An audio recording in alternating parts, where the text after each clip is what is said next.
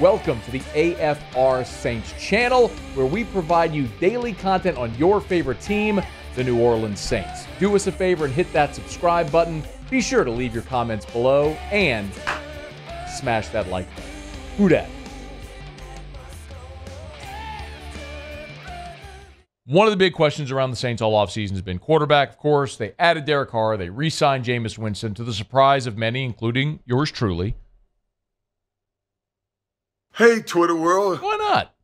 It's George truly. The most realistic target at quarterback that we've talked about ad nauseum is Hendon Hooker. He's the guy that's most likely going to be on the board for the Saints potentially at 29. So we've talked a lot about Hendon Hooker.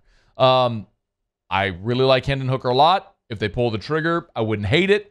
I don't necessarily love the idea of drafting a quarterback high, considering you just committed the money you did for at least 2 years to Derek Carr, and so you don't necessarily get the benefit of having a quarterback on a rookie deal. Anyway, that doesn't necessarily preclude the Saints from drafting a quarterback later in the draft if one is available. We saw them do it a couple of years ago with Ian Book in round 4. It's been a while now, but if you remember, they had Garrett Grayson in round 3 out of Colorado State. So the Saints have pulled the trigger in middle or later rounds on quarterbacks. Way back when they drafted Sean Canfield in round 7. Remember that out of Oregon State. So they'll pull the trigger on a quarterback in later rounds if there's a guy on the board that they like. This one is interesting to me. Jordan Schultz is reporting that UCLA quarterback Dorian Thompson-Robinson is visiting the Saints today. He notes DTR was two-time All-Pac-12. And that NFL teams are intrigued by his ability to move the pocket, versatility as a runner, ran 4.56 at the combine. Okay. The reason that I think this in particular is even more interesting is because the Saints were at a private workout in LA last week with DTR at UCLA's campus. So the Saints went out to L.A. for a private workout with DTR last week, and now they have him in New Orleans. I can understand the smoke and mirrors game, the gamesmanship at the top of the draft.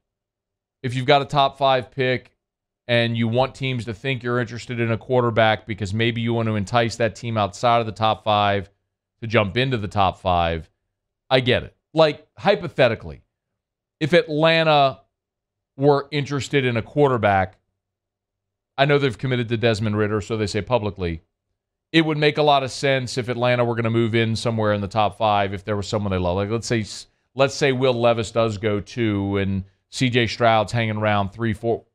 It could make sense that you move up a few spots to get the guy you love if you think that the team there in the top 5 might draft a quarterback. Maybe the best example I should have given would have been the Patrick Mahomes example. The Saints really like Patrick Mahomes. Word leaked. Andy Reid and the Chiefs jumped ahead of the Saints to take Mahomes because they knew he'd probably come off the board to New Orleans, so they went up to 10 to get him.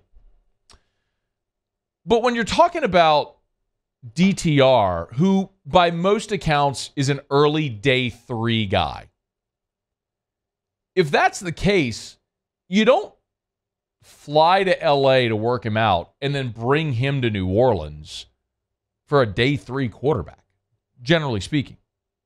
Now, I'm not a scout. You'll know that. I'm not here to tell you anything that, about DTR that you don't already know or haven't already seen. Saw DTR in LA when we went and saw LSU play there to start the 2021 season. He's a really good player, man. He is super athletic. He makes all the throws. He's a great leader. Played a ton of football over 5 years in Los Angeles. So there's a lot to like. The thing you don't like is the thing everybody always talks about is just the size. I mean, he's listed at 6'2". That's probably generous. Probably more like 6'1", 205. Runs a lot. Maybe could be an injury risk, but super athletic. And in the modern age of football, you are seeing guys that can move the pocket are the guys that are the most appealing. So I like DTR a lot. Like, if DTR is on the board and the Saints want to use one of their they got 2 fifth-round picks, want to use a 5th-round pick on DTR, I'm pumped about it. But I do think now it is becoming more common to find a starting quarterback outside of round one than ever. And the reason, this is just my hypothesis, is because the NFL game is morphing into what the college game has been. Instead of what was forever the college game, more trying to mirror the NFL, and you look for the best players in that system who make the transition to the next level successfully. What's happening actually is in reverse.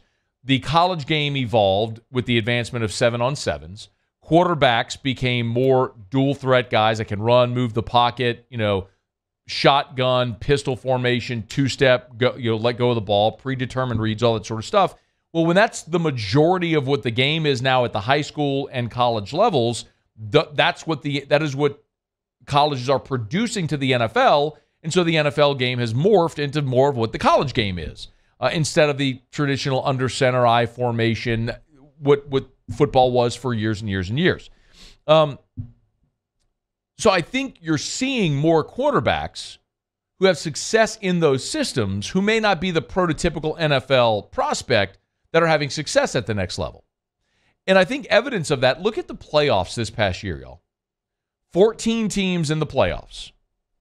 When you look at the draft spot for the 14 quarterbacks that started playoff games this past year, Seahawks, Niners. Geno Smith was a second rounder. Brock Purdy was a seventh rounder.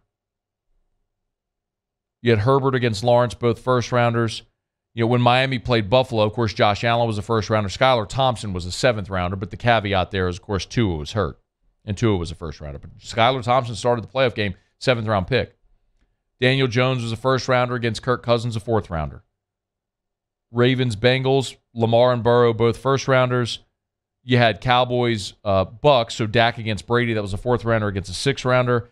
And then the two teams that had byes in the first round were the Eagles and the Chiefs, so Hurts and Mahomes, a second rounder and a first rounder. So when you look at it, of the 14 quarterbacks to start to make the playoffs, half of them, 7, were first rounders.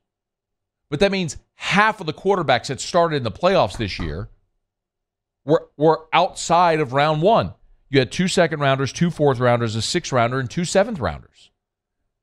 Point is, you can find playoff caliber quarterbacks outside of round one because of the nature of the NFL game and how it's evolving. Brock Purdy 15 years ago would have no shot in the NFL. Probably wouldn't even been playing quarterback. Now, he can run that offense. Doesn't matter that he's a short guy. It's part of the reason why Bryce Young's going to be the first pick of the draft.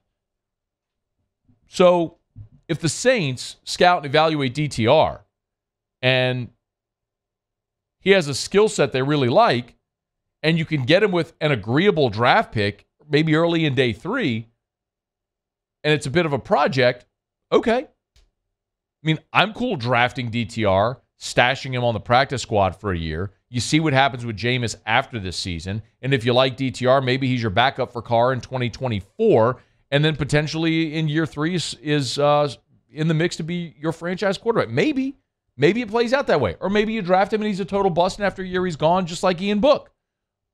But I'm okay taking that shot because maybe you find Kirk Cousins in round 4. Maybe you find Dak in round 4. I'm not saying you find Brady in round 6, but could you find Brock Purdy in round 7? Yeah. Could you find Jalen Hurts in round 2? Could you find Russell Wilson in round 3? Yeah. But not if you don't make the pick. So, DTR. Another name to keep an eye on. The Saints are showing a lot of interest. And considering where he's slotted to go in the draft, it wouldn't make an awful lot of sense for the Saints to be showing this much interest if it was just gamesmanship. Hey, thanks so much for watching. Please leave your comments. I love to interact. And be sure to hit the red subscribe button below.